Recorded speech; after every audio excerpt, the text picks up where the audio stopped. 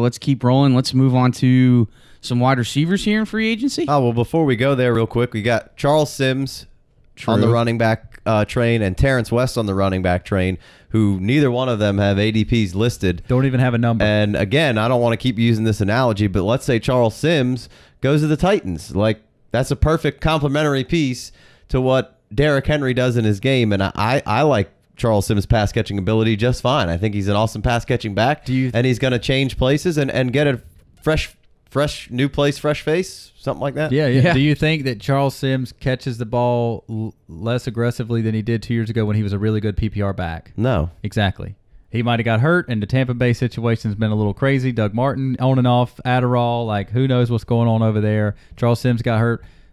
Charles Sims played good for a couple of games, and all of a sudden 2 years ago, coming into the league, going into the league year, he was a top 10 round draft pick. If you're on Player Profiler, you type in Darkwood's name, Charles Sims pops up. Whoa! So I'm just the ADP is not listed on those guys. He's about to be a free agent. He's going to change teams and maybe get an opportunity. And Terrance West, I mean, he's not listed, and if he can get an opportunity somewhere to be a first or second down back, he hadn't disappointed when he's had his chances for the most part. And he can catch a little bit. There's unless you play in a super deep league, both of these guys will be in your free agent rookie draft, unless he's on one of those teams where the guy stopped playing last year and didn't drop anybody because he stopped caring. Sure. So 99% chance Charles Sims and Terrance West, are going to be in your free agent rookie draft.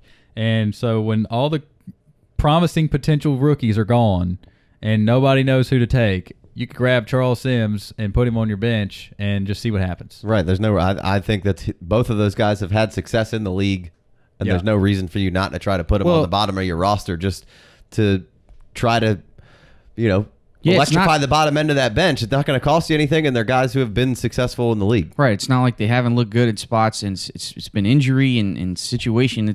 I'll add one more to the list. Damien Williams is at ADP 289. He's probably going to change teams. He had some spots where he's looked good. I like Drake over him, but still, Damien Williams, again, these are guys that can help you out who have had success in the league that, you should be looking to maybe if you wanted to add a little depth on the bottom of your team with somebody with upside. I think all three of those guys are interesting. Absolutely. Agreed. $0 invested. Cheap money.